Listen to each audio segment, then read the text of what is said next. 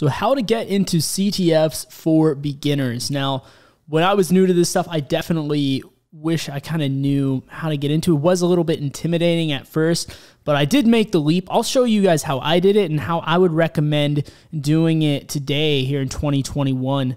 So yeah, definitely stay tuned if that sounds interesting.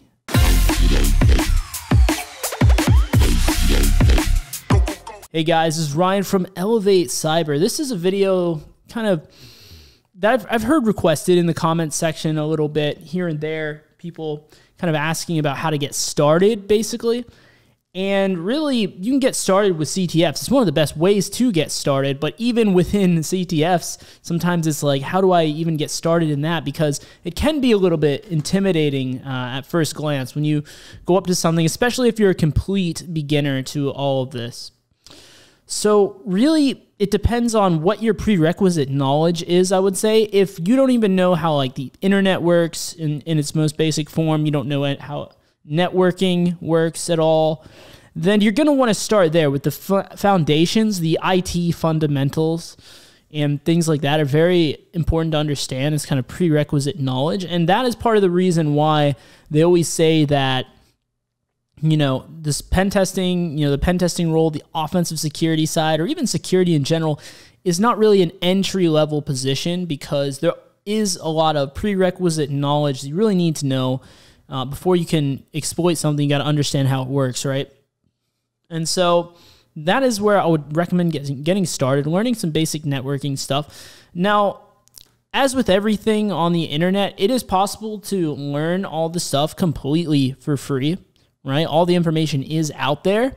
But really, my recommendation would be willing to spend some money to invest in yourself, to learn this stuff, because it's really going to streamline the process of learning.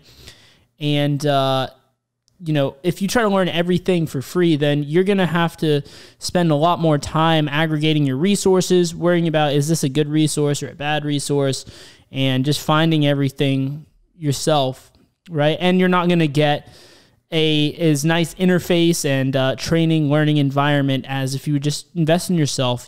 Buy the premium subscription to TryHackMe. I would definitely recommend it. It's very worth it, in my opinion, doing it.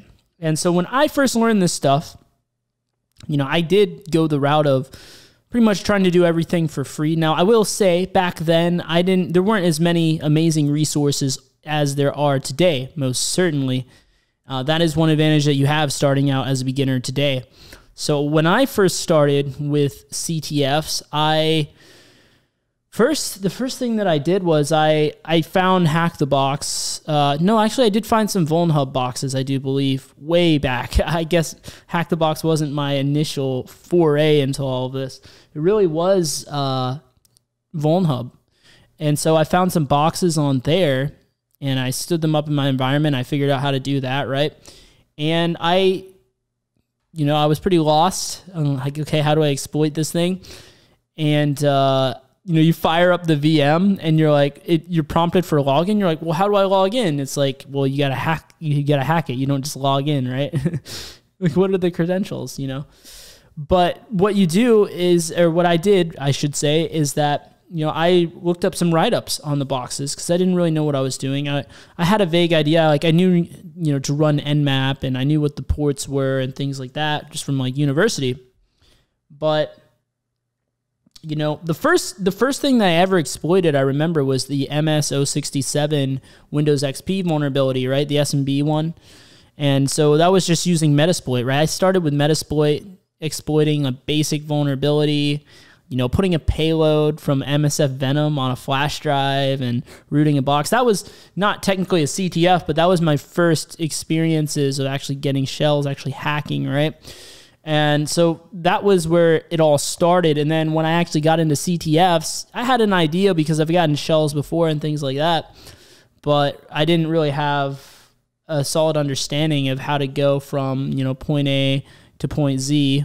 And so I would look at write-ups and try to figure out what they did and then try to reverse engineer their process.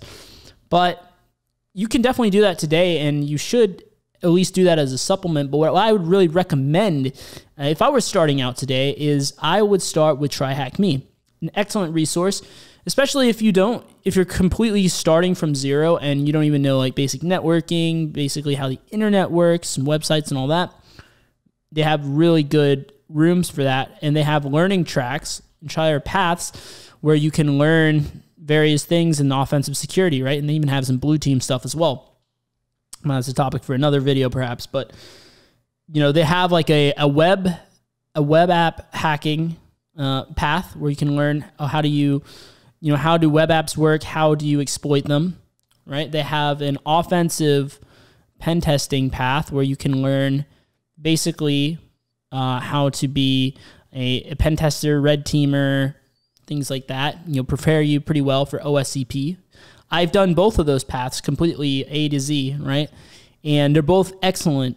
And if you get the premium version of TryHackMe, you get access to all their paths, all the courses. So I would recommend that. It's a really good way to really aggregate your learning, really streamline your learning process so you can focus the most on actually learning the content rather than scouring the internet and trying to hope that you find something that not only is a good resource, but also provides a good practice for whatever you're learning, right? The amazing thing about TryHackMe is that not only do you learn the concepts, but you actually get to get hands-on with actually doing it. And as most of you know, getting hands-on in this field is very, very important because it's a very hands-on job. It's a technical role, a technical position. So you can know the theory all day, but what makes us pen testers is we're actually able to put our hands on the keyboard and be able to actually execute this stuff, right? And so an amazing way to get into CTFs, I would say, is start with TryHackMe. Now, if you don't want to do that, you can also start with Hack the Box. It is a very good resource as well.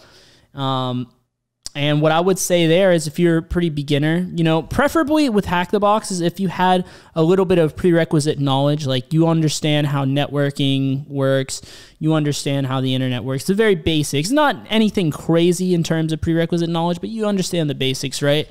If you were in that position, what I would say is that you could probably start with something like a Hack the Box where, you just get started, you watch some IPSec videos, or maybe you find some write-ups on the boxes in the beginning. You just do the retired boxes, right? And you start to reverse engineer it. This is kind of the way I learned, right? And you can kind of see, okay, this is what they did. This is how they were able to hack this.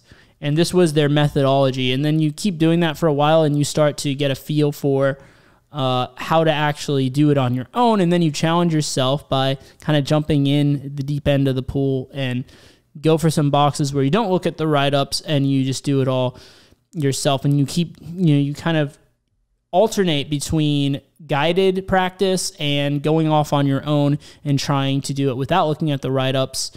And basically over time you refine your skill set here, and you really start to prepare yourself for, wherever you want to go from there. Doing CTFs, getting OSCP, entering the job market, starting to apply for jobs and being qualified. So that is really what I would say is a really good roadmap, a way to go from no prior knowledge or very little prior knowledge to being able to do CTFs or whatever you want to do beyond that.